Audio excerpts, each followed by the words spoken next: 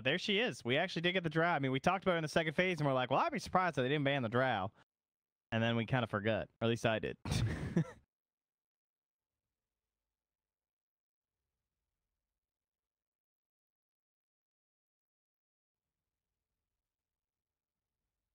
This is gonna be a little worrisome here, dude. 10 seconds. Drow, Ranger, Venge, OD, Enigma. I mean, you get this Helm going. This is definitely a bit of early pressure, and then you can fall back from the Ancients, get some gold going for yourselves. And they will now ban that Centaur, because I think that is the obvious pick that looked really good, because we talk about Pugna hating it when your team has catch. That's why you often see Centaur versus the Pugna. But they can really just get any aura carry here, and their life looks pretty good. Maybe even like an Underlord. I know you love Underlord. It's love-hate. I don't know. Ever since we saw that Zhao 8 Underlord dominate so hard, I feel like I just don't know where to place the hero. I do really like him, but so many games it feels like he just doesn't really do that much. And again, if he like falls behind in like the early levels, like if he dies at level 2 or something and gets boxed out of lane, he can't really jungle at level 2 or 3 that well, and you just have this giant beefy Underlord that you want to be your tank in the front line, but then he's so far behind, he's not really a tank. And if you can blow him up before he can get his ultimate off to be the taxi service, the pick just feels kind of useless to me. But on the flip side, if you have a good lane, he can be real annoying. If you hit critical mass and get those Guardian Greaves, once you hit level 20 with the regen, he becomes almost unkillable, I'd say. That's a bit of a hyperbole, but it's insane how tanky he gets towards the late game. They actually go with the classic drow counter of the Alk ban. That is not one that we get to see all too often, but can be pretty good at just delaying out the game. And so, well, they go along the same lines. It'll be the Tide Hunter. Nice bit of team fight. Good hero for the Enigma to follow up upon. Whoa, there it is. Secret. There it is. Arc Warden, baby. Nisha's on it. All right, so Zai on the Pugna. And it looks like no real mysteries with these 10 heroes here as to where they're all going. No surprises across the board. All right. I like Chaos's draft. I don't think there's any reason why you should be like, oh, Secret have got this game. I mean, obviously, this fits Secret's playstyle really well. Most people are on a pretty signature hero for them. But, you know, you have a very clear strategy from Chaos. Maybe that can be a bit dangerous sometimes because it can seem somewhat obvious as to what the lineup wants to do. But, you know, it's an obvious strat for a good reason. You can see how you just play this out. Yeah. Should be a good game. I like both drafts along the same lines of what you just said. Drow, Venge, some good synergy with that OD also. Some amazing team fight for Chaos with the Enigma and the Tide Hunter. Definitely a bit cooldown reliant, though. That is one thing I'm a little worried about for Chaos. Yes and no. It kind of depends. It can also be one of those situations where it's still hard to get in while that Ravage and Black Hole are just kind of up. You know what I mean? Because they have so much tower pressure that it might get into one of the situations where the Tide Hunter is just like hitting the tower with Ravage, and Secret don't know how to initiate if their Arc Warden is still farming up and they're basically fighting 4 into 5. Okay. I feel like mid one has a lot of pressure on this game.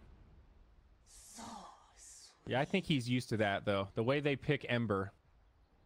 Very true. It's kind of his bread and butter. So, a fair point, but it does not make me overly concerned. He kind of got away with a little bit of it, too, this game. You know, it's a first phase Ember, and it's not a terrible Ember game. It's actually, like, kind of good. I mean, the OD is obviously an issue, so that's a good one for them. But, you know, someone to get into the backline onto a Drow. Sure, you have to go for certain itemization versus the silence and whatnot, but overall, definitely a playable one here, especially because you're not hoping to be versus the OD in lane anyway. Right. Puppey will grab his signature Abaddon on the 5. No surprises there. Now, mid one will take the Ember up top.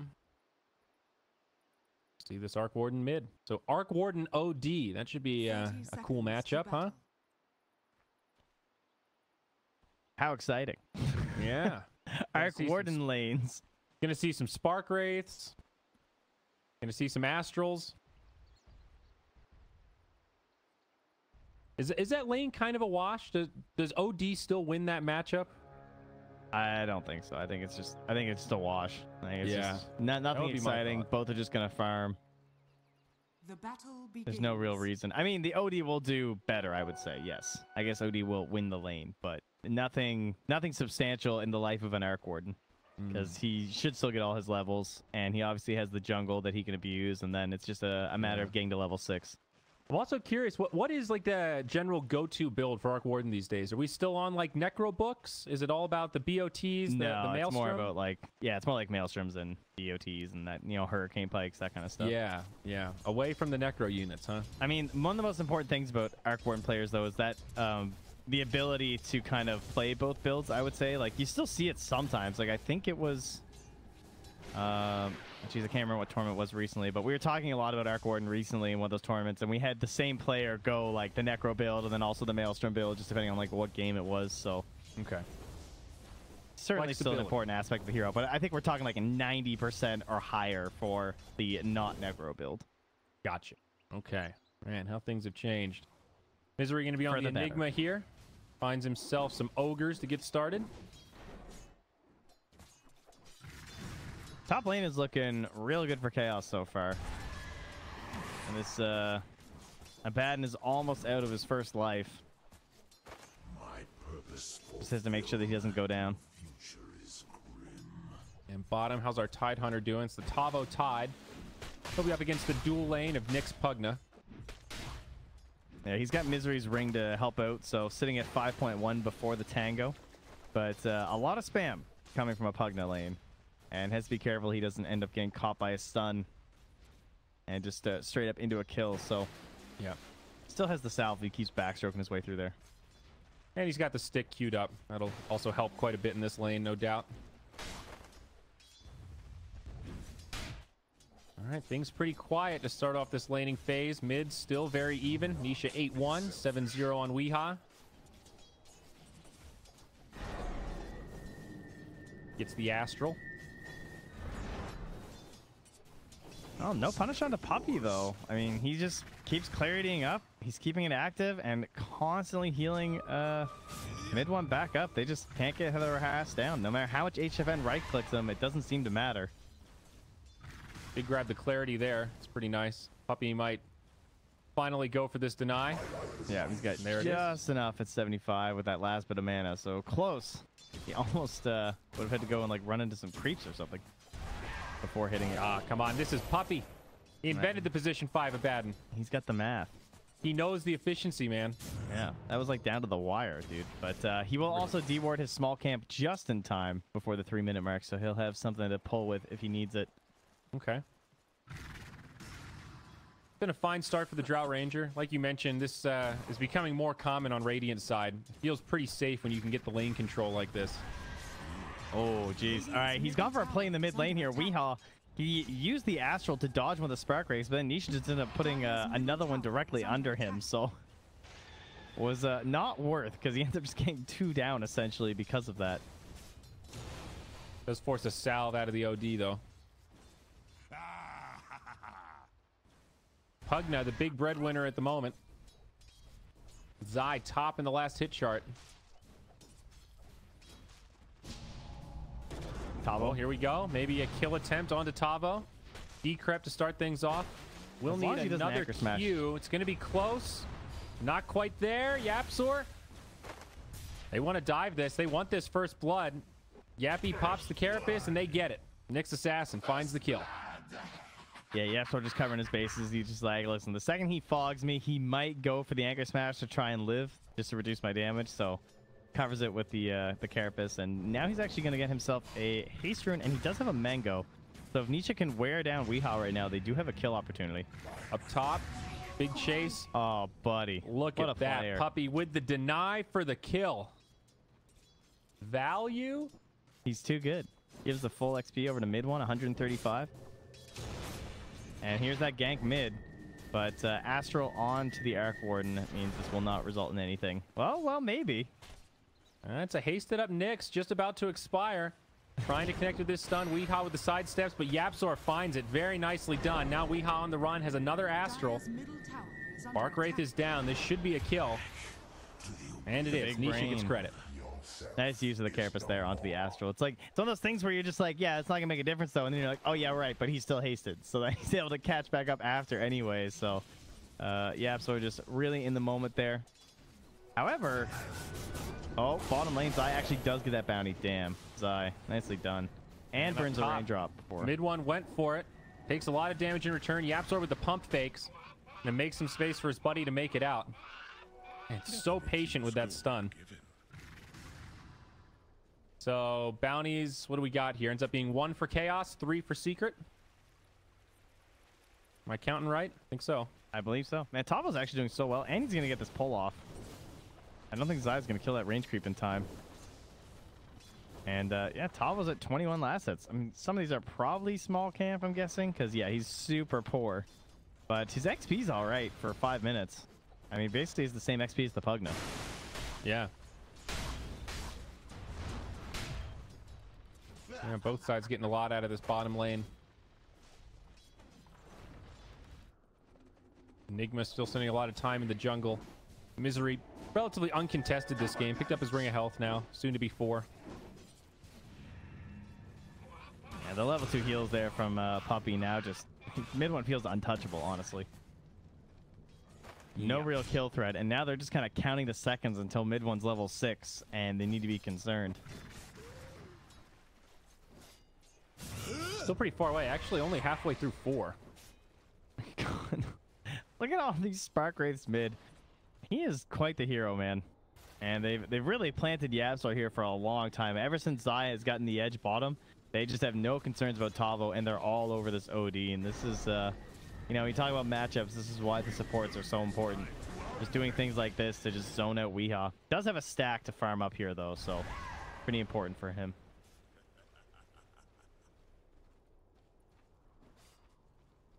YapzOr all over the place. And posturing like he wants to make a rotation up top, but this Venge has been scouting him out. Will press forward now. Miscoil. Follow-up stun. Could be a kill. Mid one on his way over.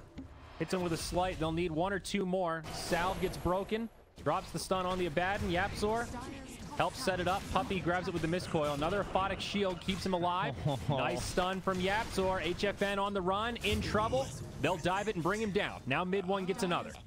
Very nice. And at the same time in the bottom lane, they use the Ravage in combination with Misery, rotating in on the Enigma to get the kill on Zai and apply a lot of tower pressure here. Oh, yeah. Yeah, Zai did go down. You're right. Yeah, it was all while that fight was happening. He's going to grab himself that Centaur. Not too bad. Decrep ult. Stun from Yappy. Nice chunk of gold from that. And of course, they do defend the tower. Pretty good start for Secret here. 5-1, over a 2K net worth lead. All 3 of their cores top of the charts right now. Oh, and that Spark Wraith is going to scout the Invis rune here, but King RD will snag it away from Nisha. But obviously they're going to know this thing is up here, so hard to make a real play on it. A little scary. Tempest double comes out. Weehaw taking huge King RD. damage. He soaked up that Spark Wraith to save Weehaw's life. Is it actually going to be enough, though? The Nyx is on... Or no, it's the Abaddon, rather. Okay. Puppey doing some damage. Does get the deny. What a player. Sanity's Eclipse was used, and he still gets the deny. Down bottom, Tavo trying to TP out. It'll be close. He does not make it. Zai sucks him down and finds the kill. Oh, man. Puppey's so annoying to play against. That's an understatement, dude. After such a nice play, too, from King RD. Radiant's bottom tower is under attack. But yeah, now that moment has occurred. The level 6 for mid one. Of course, the 6 was earlier for HFN. He's already hitting the Ancients. So the dream is real for the Drow player. And King RD going to be a little bit careful up there as the wave pushes into his tower. You can see he's not even farming it because he's too scared of the triple remnant. Under attack. Yeah, Phase Boot's gonna be on the way next. Drow, level 7.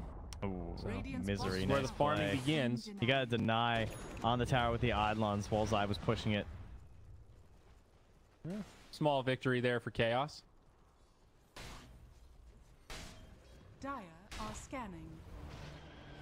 Mid lane, Misery. Could be a freebie for Nisha, I think. Radiant's There it middle is. tower is under attack. This is the no-go zone, dude. Everyone who comes in here is just dying or going down to like 10% HP and barely living. Yeah. Radiant's middle tower is And they're going to Midas rotate that up on Pugna Nisha. in here soon. He actually has an arcane rune on Pugna. This item's so good for sieging towers. Or rather, this rune. Yeah, so 3.5 second cooldown on Nether Blast. Jeez. That's balanced, right? Yeah, with the siege creep also. This thing's going down pretty quick. Chaos looking like they want to mount a defense. Oh, Might be man. easier Spark said than rate, done, though. They'll go in onto Weehaw. Follow up stun after the decrep, and he is down. Tower also falls. Things looking rough for Chaos here in the first 10 minutes. Now up to a 5k net worth lead. Top lane. Black hole. Dire's top tower has Black hole from Misery, not enough for the kill, and he'll just remnant away. Hey, just remnants back to mid. Gets healed up by the Ava and his bottle, and he's almost full HP again. Okay, and still a couple seconds on this arcane rune. Glyph will mitigate some of it, but they've got this siege creep still alive. Secret want to keep the pressure on while they can. Dire's bottom Man, this is devastating. Tide on his way in. Does have a Ravage, but he loses his mana. Uh-oh. Tower falls. And Tavo might well go down also.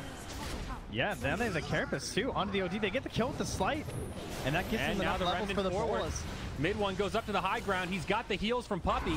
It's another kill.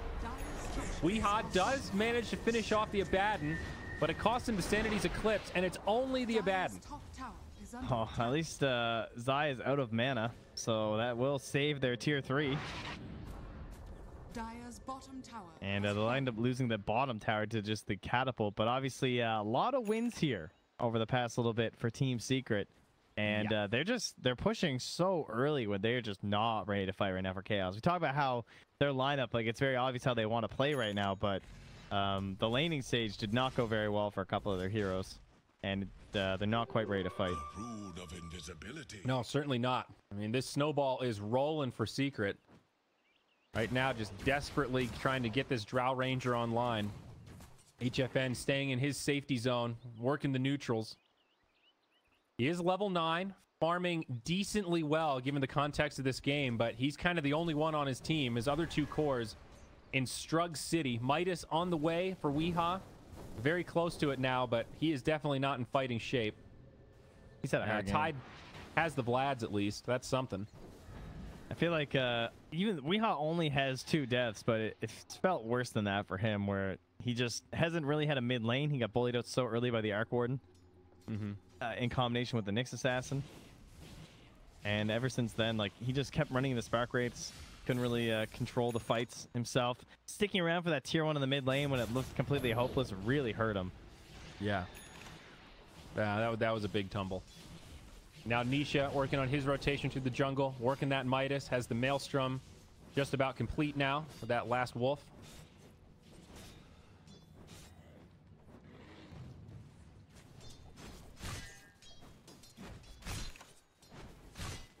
And they will have some spikes coming up soon, though, right? I mean, as you said, they have the Vlads on Tavo. They have the Ravage available. They can still create a lot of pressure with the Enigma and the Tidehunter. And they're actually worried about potential scans here. Or, sorry, potential smokes. As you can see, they're scanning in the mid lane, thinking there might be a rotation like that through from Team Secret pushing in, because they haven't seen them in a while. And likewise, Secret concerned as to where exactly Chaos are playing on the map at the moment, because both teams a little blind as to the opposite side of the map. Not exactly sure where their opponents are amassing their forces. Initiation onto Puppey, but has found his level 6. Oh, not an easy target to deal with. And what do we got for mid one? Looks like he's just going to go Maelstrom also. Nothing too crazy about this build. Just phase Maelstrom. Feels pretty good, though.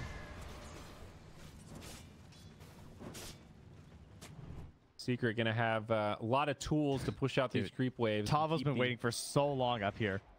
They're not going to find him. Now back the other way. There's a black hole available. Zai could be in some trouble, but the Arc Warden's here. Looks like Secret will start to turn this around. TP out from Misery. Does not make it. Wow. That was close. Can't believe Zai got that. He also has a Veil of Discord, by the way, so this Pugna is really scary. Yeah, he does a dumb amount of damage. That is for sure. They actually couldn't fight with the Nether War being down there at that moment. Just like, you look at those abilities and it adds up pretty fast when you don't have that much HP at this point.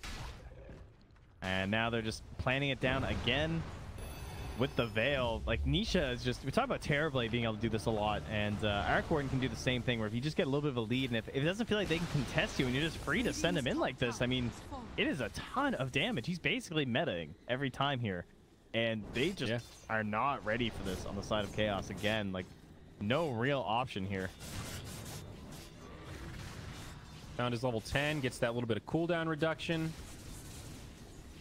HFN is in like Ag's territory right now. At least that's what he's thinking. And that is not a good sign for your game. Setup onto the Arc Warden. Black Hole, some decent follow-up. They do bring him down. A little bit of explosive damage from Chaos, but that's all they'll get for now. And Secret might continue to fight. They are going to look to bring down King RD, and they find that kill, so it's a 1-for-1. But great setup from Chaos to finish off the Arc Warden like that. Oh, you can't help but feel like they needed more, though. Yeah, that cost them all their cooldowns. Yeah, spending everything like that just for the Arc Warden. Obviously, it's still good, but there's a reason Secret are still playing fairly aggressive right now. Like, still chipping away this tower, even when it's just Zai. He knows that they don't really have the catch to deal with him, but probably a little concerned about potential vision in the area, so he will start to retreat now. Yeah, you're right. HFN, one piece away for the Ags, just a couple hundred gold. A step in the right direction, but still some farming to go. And Secret, they are coming. Nice silence onto the Nyx will buy him a little bit of time and actually keep him alive. Playing with fire there. And Puppey wondering if he's just going to go straight for the Ancients after. And we'll scout it out, but they will take the big Ancient, the Roshan. The amalgamation of Ancients. The amalgamation? Can we call Roche that? I mean, you look at this guy. He is the amalgamation. He's something special, that's for sure. I like that he's got these little baby, like, T-Rex wings. Like, obviously, those wings would never allow a beast of that size to fly. True. But he's still got him, you know? Uh-oh, King RD. He's going to walk into the danger zone. They will still finish off Roche. He's going to try to TP out. That'll be successful. Meanwhile, up top, though, Weehaw playing a little ring around the rosy as Zai comes up and says, all right, enough of that. Yeah, he tried to TP out, but YapzOr was stalking him with the Vendetta, so when Weehaw went for the TP to get out of that top lane, he just got Vendetta, stunned, and then he had to Astral YapzOr, but whenever you Astral Nyx, you know that he's going to carapace you when he comes out. So you're just in big trouble every single time. So I do want to clarify, T-Rex wings. I know T-Rexes don't have wings. They've got the little baby arms. The wings of Roche. No, I know what you were T-Rex saying. arms. I got you. It's okay. You got it. Several people in chat did not. So just wanted to clarify there. Are you sure you don't think T-Rexes fly? Well, you know, I'm not a dinosaur connoisseur, as we've been made that very clear on previous broadcasts. But yes, the T-Rex did not fly. Confirmed by science.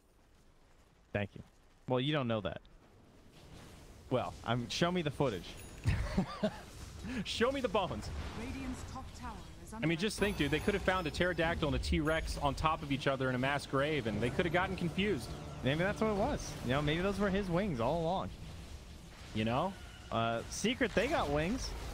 They're flying their way to victory. 3-13 at the 19-minute mark. They look like they want to go high ground here. Aegis of the Immortal still in tow for Nisha. Oh, another swap. Get him up to the high ground. Nisha pretty low, but a defensive decrep will keep him alive, and instead they turn onto the Venge. Secret go 1-0. No buyback on the Venge. Mid one. In pretty deep, but makes it back. And all offensive items here, so very much needs the support of Puppey with the Aphotic Shields, the heals, and the urns, because we got a Maelstrom and a Mjolnir.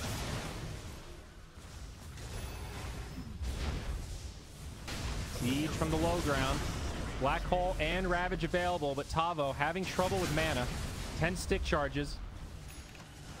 Between the mana burn from the Nyx and that Nether Ward, this is a pretty tough life for the Tide. He's totally dry. All right, and that looks like they're just going to take that and get out. So now 2 tier 3s Radiant's that top they've tower started is working under on. attack. And we still have another 2.5 minutes left on that Aegis as Zai goes down bottom, but he gets stunned up here, first by the Troll and then by King RD, so he'll get at least 1 bounty rune for the Radiant team. But the other 3 will go the way of Team Secret and just continue to build their lead. Check out the item progression for the Radiant. Not too much. OD finished up that Midas a while ago. He's got the Kaya. Now looking towards a BKB, the Drow Ranger. Looking for a BKB herself after picking up the Aghanims. Very slowly coming online here, but how do you kill mid one? You pretty much have to catch him in this Ravager black hole, which is difficult to do. Yeah. What an interesting build from mid one also. He's got the Desolator queued up next. So doing a little bit of physical and magic mixed together. Yeah, we saw one of these at the Miner too, I believe. Which is, yeah, just one of these builds that's starting to pop up a little bit more. Partially because of maybe just these like big sleight of fists and everyone's just thinking about the skill a little bit more, right? With it being maxed out in a lot of Ember builds now too. Radiant's bottom As tower again, is under Weehaw attack. being stalked up by YapzOr. Nice stun. Follow-up mana burn. Sets it up for the slight. Mid one. Remnants forward. Radiant's bottom tower Not is much under damage attack. there, but hey, there's a Yule Scepter. That's going to be on YapzOr. I think Weehaw will survive this one, but they force huge rotations. This is all 5 of Chaos now. And YapzOr is just going to TP out. No, he's not. Radiant's I think that's going to be a dead Nyx, but he is going to make him work for it. Look at this guy. That little bug. And he almost got away with it. And they will chip down the bottom tier 2, it looks like. Finish it off. And Yep. now it's on to the mind of the next rush, because there is only another 30 seconds left on this 8. Radiant's middle tower is under attack. Okay. Yeah, they're actually just taking free unhealable damage on that mid tier. Great work, range creep. Got a couple licks in. All right. Unhealable damage. The BKBs will be pretty huge for Chaos. If they can stall this out and get a BKB on the Tide, or pardon me, on the Tide, on the OD as well as the Drow Ranger, Radiant are could definitely see a moment where they might be able to take a fight and They have actually to do something swarm convincing. again onto Nisha. Yeah, that's basically how they got him last time, was just everything. And that's still the only way they can do it, but Yeah. he's not going to be playing that same game anymore. He's not going to be like wrapped up inside his team. They might not ever see the guy again. Just a clone of the man, as the Yep. Boots of Travel are online.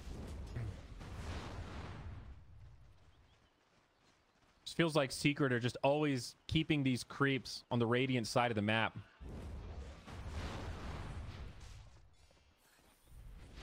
Or like to draw a heat map of the movements. Dire side would be looking pretty cold right now. Yeah, it's been a while since people have been venturing this far. I mean, Weehaw's in there now. Last time he got chased up by the Nyx Assassin, but Tavo's nearby too, pushing the wave in with the help of Misery, and they should be able to get this tower. Even with these last couple volleys of the Eidolons, it should be enough. And indeed it Dire's is. top tower has fallen. Okay. Little something. Glancing at the gold graph.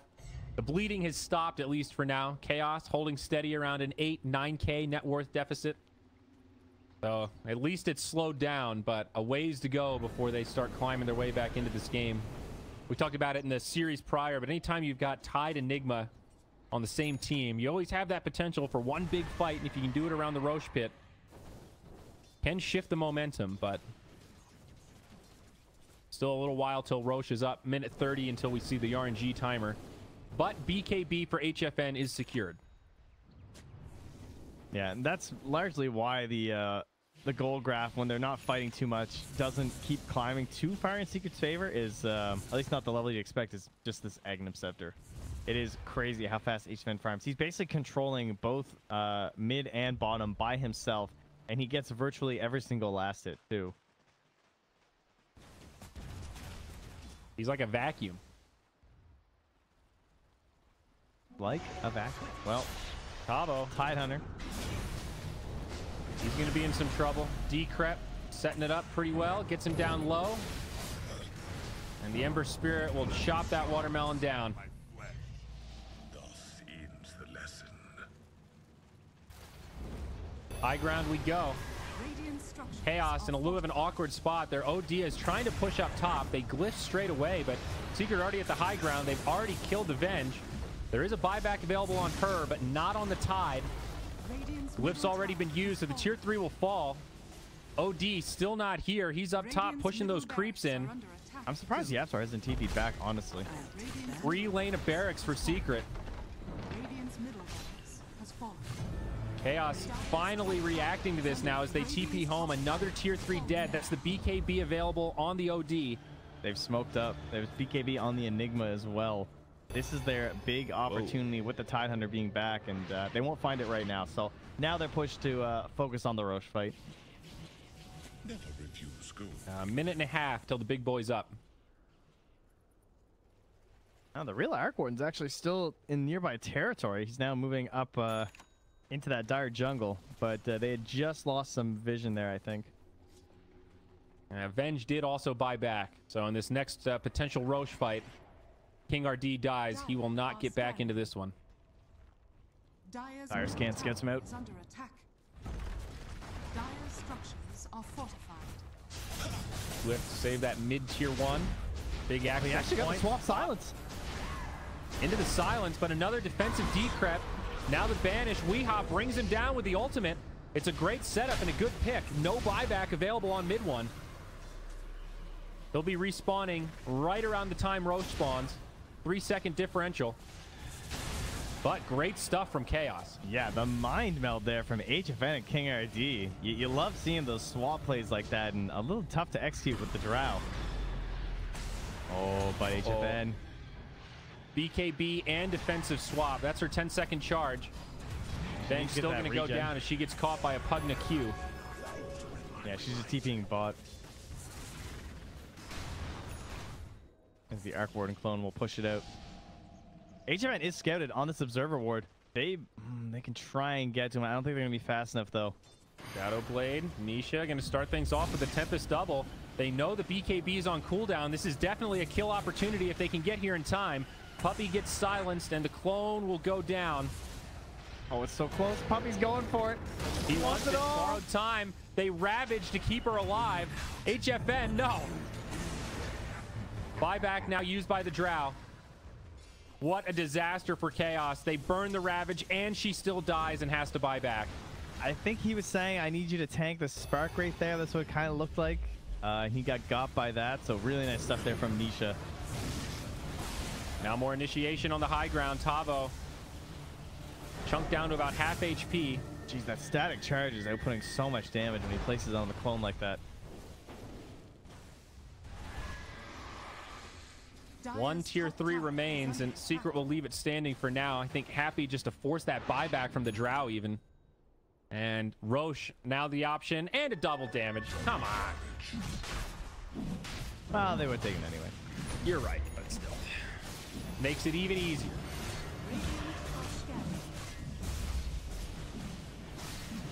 No Ravage. They have the Black Hole. How many BKBs do they have? Oh, it's just too late anyway. Good game, says HFN. But they have not yet called it. They're still waiting for their big moment here. Oh, maybe. Okay. Swap from King RD. Tries to keep the Tide alive. BKB from HFN. They do kill Tavo first, and they get the counter kill onto YapzOr. Zion kind of an awkward position, but Puppey in the front lines absorbing so much damage. There's the Black Hole for Misery. Does catch Nisha. That'll be the end of the Aegis. This chaotic fight definitely favoring Chaos, their namesake in this scenario, but can they handle the second life of Nisha? Misery going to go down as Zai falls simultaneously. Weehaw on the run. Gets off one Astral, drops the ultimate, does some decent damage, but it's not enough. And with that, the Radiant running low on options. Few buybacks being used. OD still has his. All things considered, it was a pretty good fight. Just not enough. No, and Secret looking to finally put this one to bed here. HFN lurking nearby with the Shadow Amulet, but what can he really do? Misery doesn't have anything left. Ravage still not here for another 20 seconds. And Misery's just gone. Dead in the tier 4s. Mega is imminent now. Top lane of barracks will be under siege. Secret still playing this very safe, very controlled.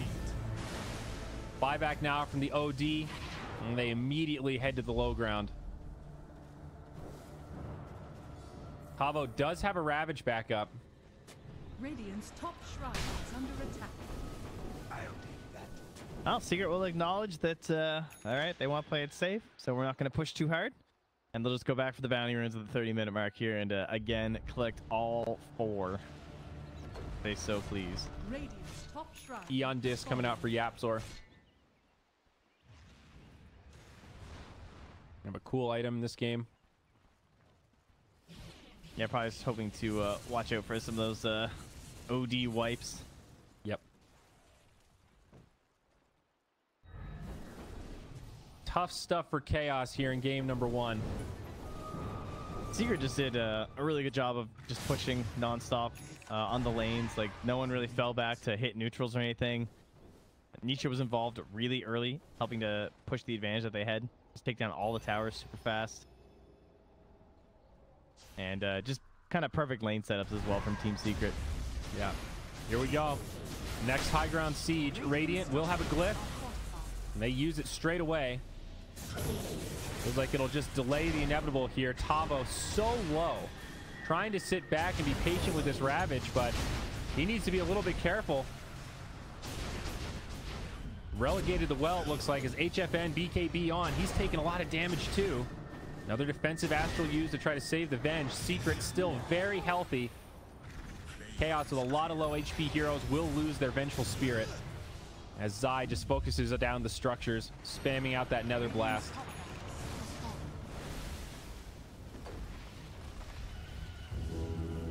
The Dire now has Mega. Mega is now secured. Only tier 4s remain. All right, back to the HFN. well, guys. Doing what you can.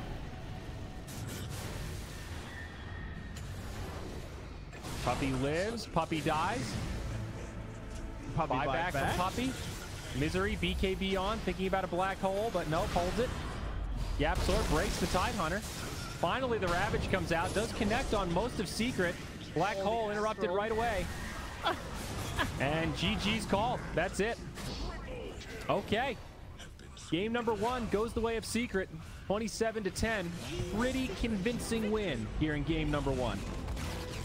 Really clean movement across the map there inside Team Secret. Just like the first 15 minutes. This would be a really good game to go back and watch that like first 15 minutes and see how Team Secret